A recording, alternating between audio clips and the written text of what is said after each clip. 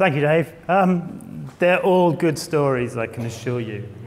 Although having Bruce Lawson feel your hands repeatedly over an evening can be a bit disconcerting. So I'm going to talk about performance. And Lara talked about it a bit, but we all bring biases to what we do. They're built in to who we are. And one thing to remember when I talk about performance is the background I come from. I generally work with commercial clients, with retail clients, with publishers, with telcos. I don't tend to do much work in the non-profit area or in people delivering governmental services or information-based products. So some of the things I talk about, I will relate to them, but you may have to apply some thinking on top. But one of the places I'd like to start is with a clicker that works. It's one of the things we love in performance is we love to talk about proxy metrics. And what I mean by proxy metrics is what Sophie Alpert of the React team describes as proxy metrics. Things like page size, or the number of requests, or the number of scripts, or number of third-party resources. Things that we can easily count on a page.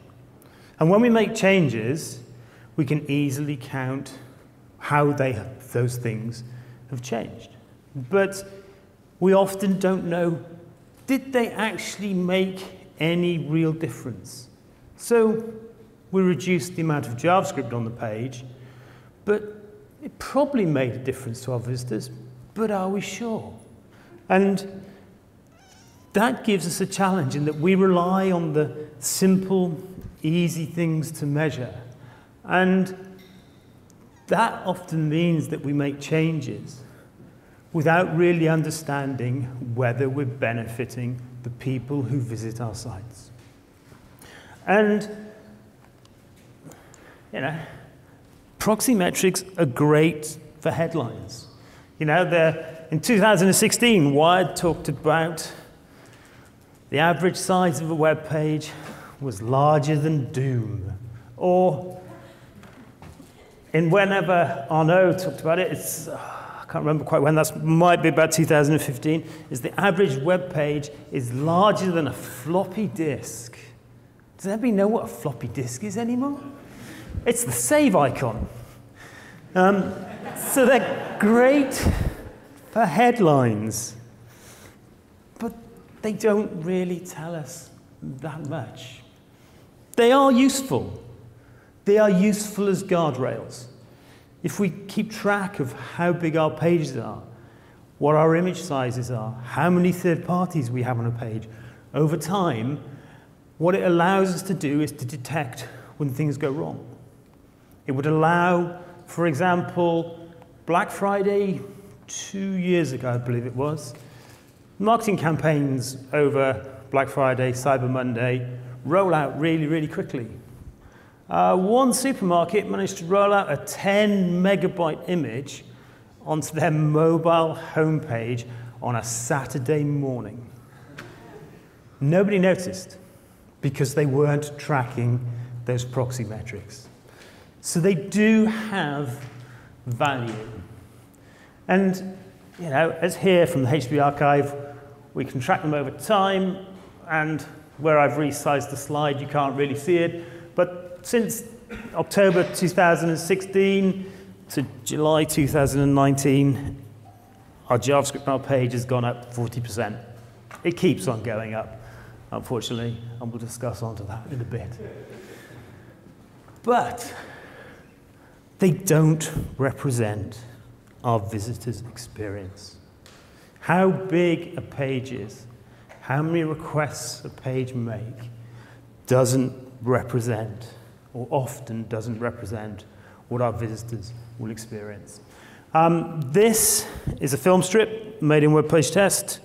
Go to webpagetest.org, type your site in, make sure the create a video box is checked, and as well as something called a waterfall, you will get a film strip. And when we walk through this film strip, we'll watch it go through. It's for Black's Leisure, outdoor shop in the UK. And it goes through, and we can start to get a logo, we can start to get some content, get a product image, and we get some third parties that tell you other people are looking at this product. Well, who cares what other people are looking at? Is it the right sleeping bag for me is what I want to know. But, you know, we looked at it here, and this film strip is 13.5 seconds. And I have a question for you all. I know it's the afternoon. I know Lara asked you a bunch of questions. You had to do some work then.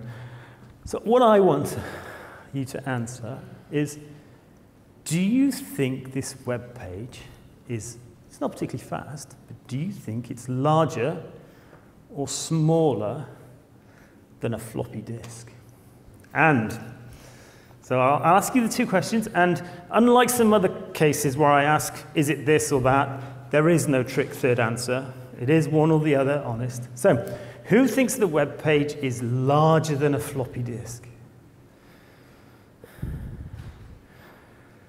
Oh,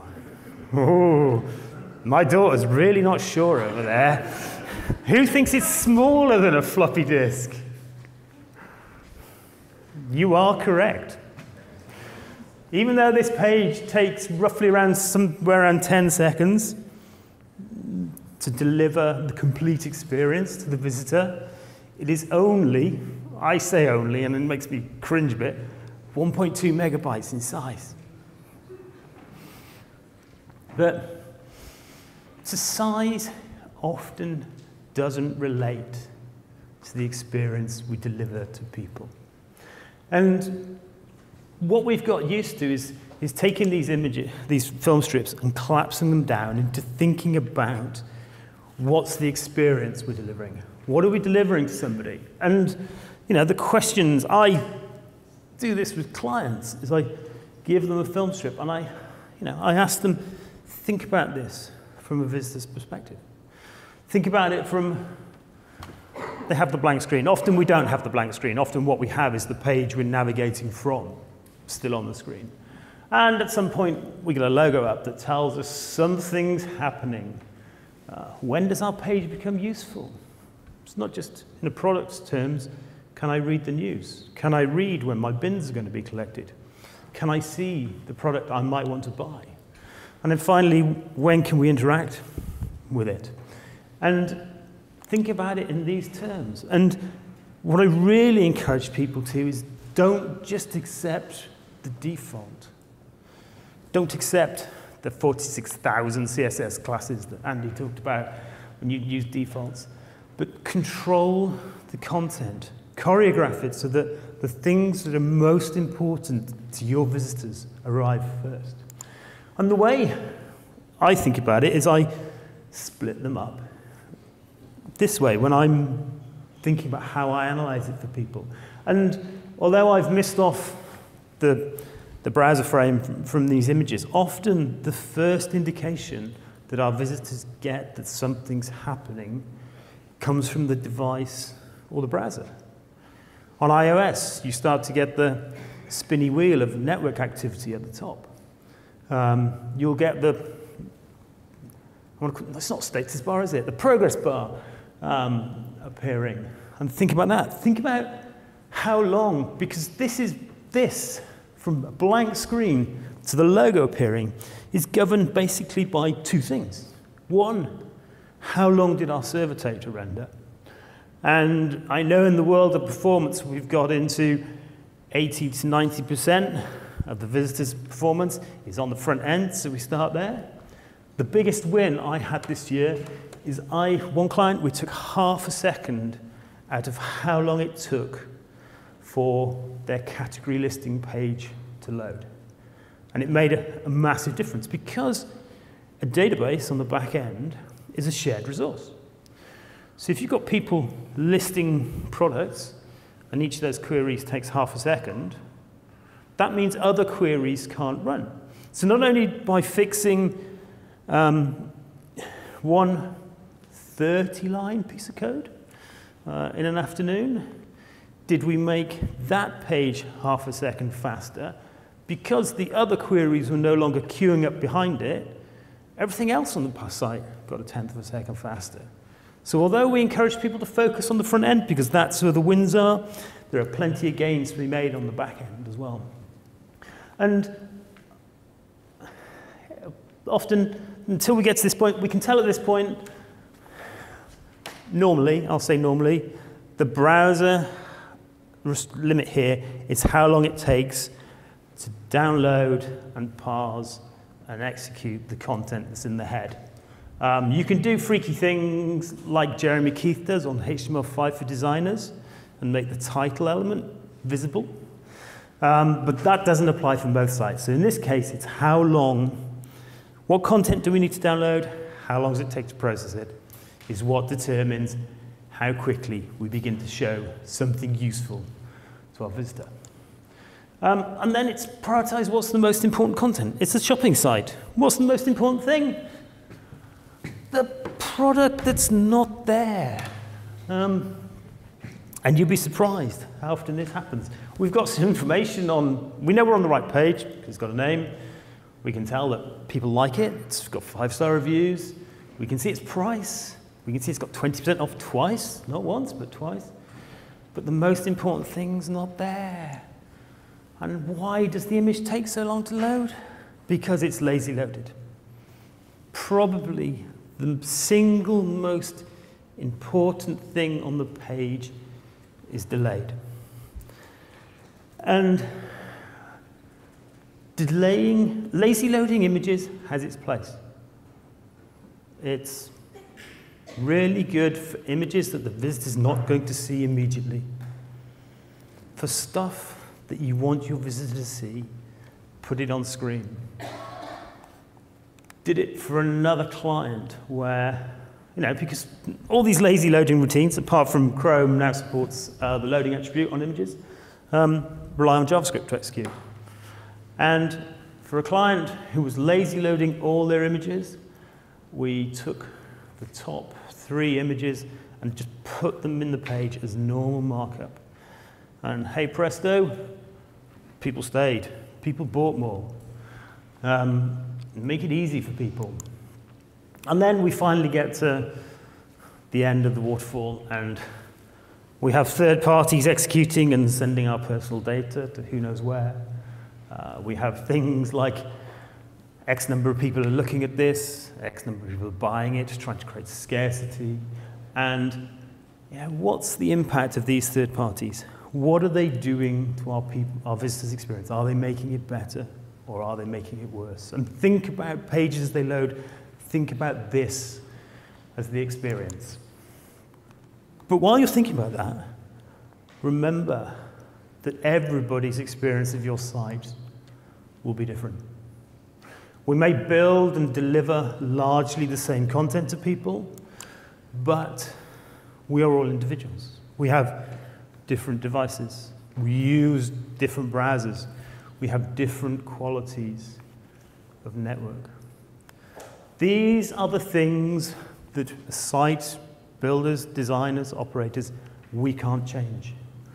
I consider them constraints we need to design in not just the visual design, but in the engineering design. They're constraints we need to design for. And one of the reasons we need to really think about them is increasingly we're living in a mobile-only world. This is Comscore, who are an advertising network, if I remember correctly. And once a quarter, they produce a free report. You can go and download it, and tells you what people do on the web, on the major properties in the UK, and what devices they do it on.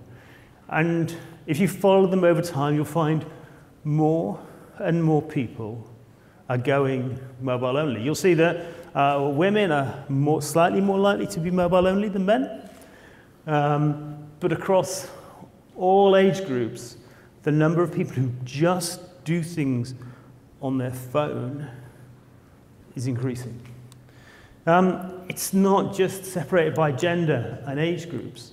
economic reasons play a huge factor as to why people do things on a phone. Socioeconomic groups, A and B are about 20% of the UK population. So once we get to the remaining 80% of the UK population, more and more people do things on a phone. They no longer have tablets or laptops or large screen devices. They're doing it on their phone at home. And some of that's because overall we're moving to mobile only, but some of that is for economic reasons. But that trend, it's not just people on low incomes. It's, you can definitely see the way it spreads up. But even people on high incomes, although probably the 17% of people on high incomes have those massive £1,000 iOS phones.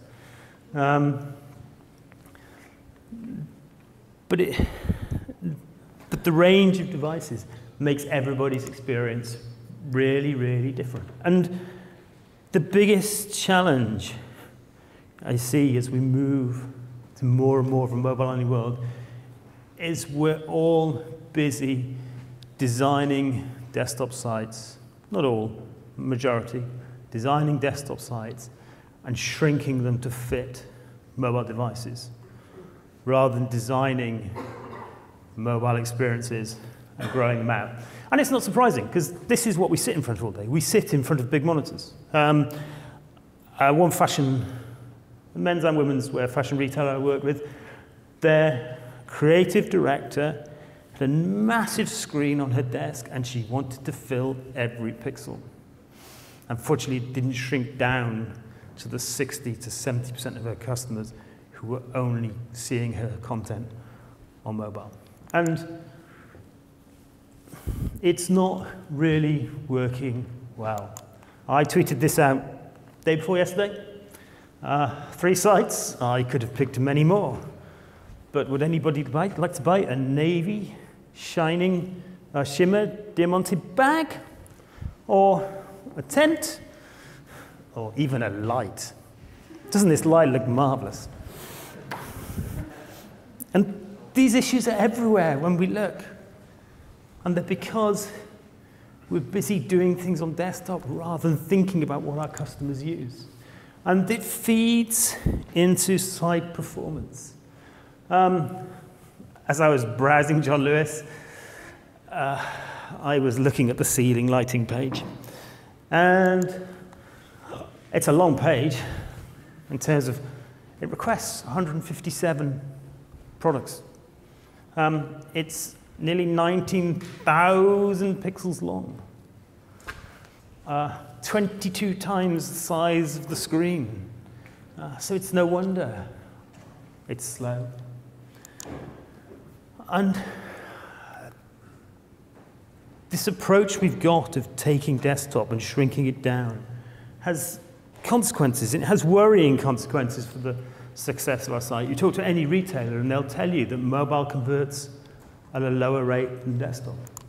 And one of the reasons I would hypothesize about that is because people engage more with fast experiences. If we look here, these were measured from real visitors to a real site, and we've got how many pages in their session they viewed along there, and how long the average page load time across their session took.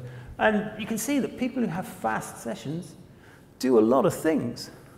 And then, apart from the odd few down here, the slower it is, the less people do. And this means when we look at our site, when people say, oh, nobody buys on Android, they don't ever buy on iOS, it's because our analytics are implicitly skewed. They're skewed, if we go back here, there's far more people who have fast experiences than people who have slow experiences in our analytics. And we look at sessions or impressions or even sales, they've got far more of the people who had good experiences than had bad experiences. And this leads us to make bad choices. Your analytics will probably look something like this if you're a retailer, where 50% of the people are on iOS. Nobody buys on Android, but and we have this others, that's a magic 15%. But you'll notice there's a few desktops in here. There's 8% on Chrome desktop, 4% on Safari desktop, no IE. So our analytics give the indication that all our customers are on Safari, or iOS Safari, because that's the experience we've given them. And believe it or not, iOS, Apple products are a niche product. They may be a big niche. They're bought by people who have money, people like us, or we buy expensive Android phones as well. But in the UK, in 3 months to June, Android devices outsold iOS devices at a ratio of almost 2-to-1. So we have this mystery that there's more Android in the market, but yet sites show more iOS. And the challenge with this is that Android devices are generally very much slower. They sort of all tracked until we got to the iPhone 6. And then CPU benchmarks or CPU performance just split. You can see that the high-end Samsungs still keep up with iOS devices, but if you look at the mid-market, the 170, 180 pound Android phone is much worse performing. And we often don't see this because we are testing or using those high-end devices ourselves. So what I would like to do is encourage you to test on phones you don't see in your analytics. Revolutionary. This is the Amazon SIM-free page with the most popular SIM-free phones. I wouldn't worry about the £14.90 one. I don't think that's going to render many of your websites. We get things like the Moto Gs, but these are all relatively affordable.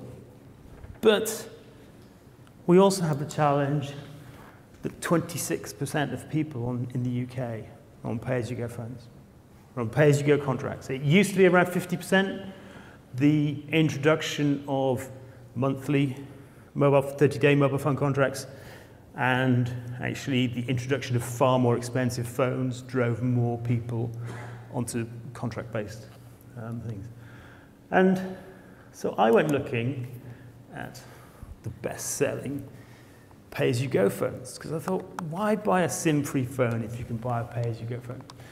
And I was going to buy one of these up here to test with until I realized that it was released in May 2016 and it runs Android 5.1. Yeah, it's shocking actually that somebody sells this, to be honest, still.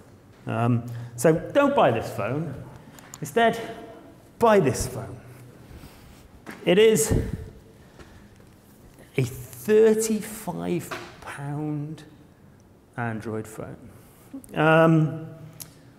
on pay-as-you-go from Tesco's Mobile. It is the third most popular one on Vodafone. Vodafone are great, and you can actually sort the phones on their site by popularity. Nobody else does this. They tell you relevance or price or reviews, but Vodafone let you sort by popularity. So you can get this £35 phone. And believe it or not, it's slow.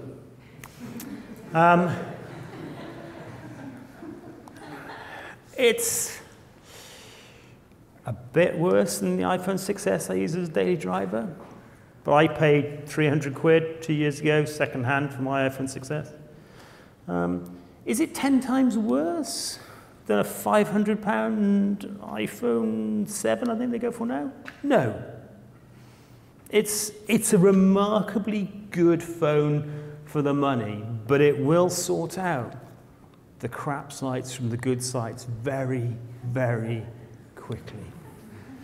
You will get to the point where you start using it, where you remote debug it, and you go through that waterfall process, you will discover the bits you need to fix. And its performance is actually slower than a Moto G4 on single core, and slightly slower on multi-core as well. So, yeah, buy a £35 phone. You know, you could take your partner out for a romantic dinner, or you could buy a phone. I'll leave you to decide which. And guess what happens? I know I haven't told you much about how to make sites faster, but there's lots of stuff out there about that. What I say is, guess what happens when we invest in making those people with slow experiences have better experiences? This is real. This is from a women's wear fashion retailer that we worked with a couple of years ago. And what we have is those same sort of charts that show average pages per session up here, how long the session load time was over here. This is a nice chart for iOS. The blue line is Android. And in April 2007, Android was vastly slower. 50% of people had an experience that was slower than this. They were patient people. And we did some work with them. My microphone falls off. And in June, we made some slight improvements, and we can see that Android has got a little bit faster, 2 seconds faster, and the curve sort of changed. Then we made some more changes, and this is June, and that's August. And if I go back, this bump here was worth several £1 million a year in sales, just by doing small, incremental improvements that benefited people who had cheaper, slower devices. So there's value in there. And then, by the end of our year's work, we'd completely changed the Android experience. The Android experience was almost as fast as the iOS experience, even though the devices were extremely low-powered in comparison. So, to wrap up, what I'd like you to take away is how successful your site is, how well your site meets your business needs, your visitors' needs, whether they are consumers buying stuff from you, whether they are people who want to read your news, whether they're people who want advice or need advice on medical issues or legal issues or everything else. How effectively you reach them depends on the experience you give them. So to get visitors to have the most value out of your site, we need to deliver them good experiences. And that experience influences how they behave.